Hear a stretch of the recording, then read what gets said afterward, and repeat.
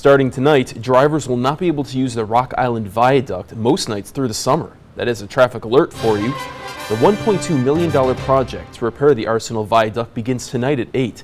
They'll be repairing a short wall, lighting, and installing a parapet to keep traffic on the road, as well as removing the sidewalk. The viaduct will be closed Sundays through Thursdays from 8 p.m. to 5 a.m., that through August 1st. When Arsenal employee tells Local 4 News this could affect his and others' commutes. Doesn't affect too much because that's during normal work hours. It's going to be open. The work hours that they have here is going to be late for the guys on the second shift. It may affect them a lot.